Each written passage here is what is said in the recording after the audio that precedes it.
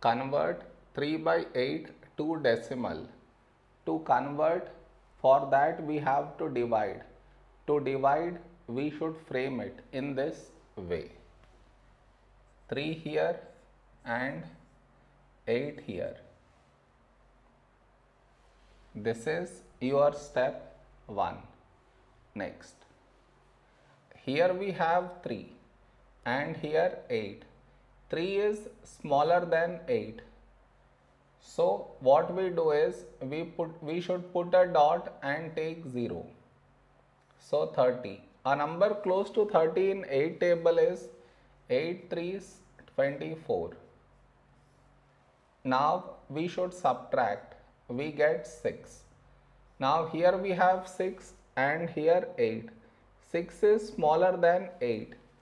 We already have the decimal, so directly take 0.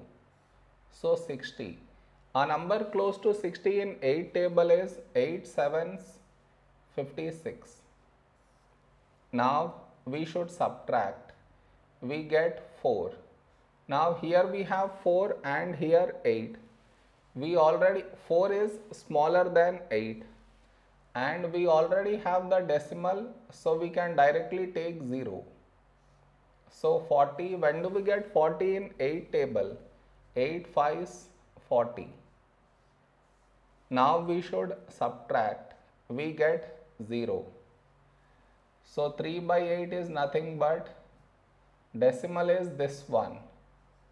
0.375 is our answer.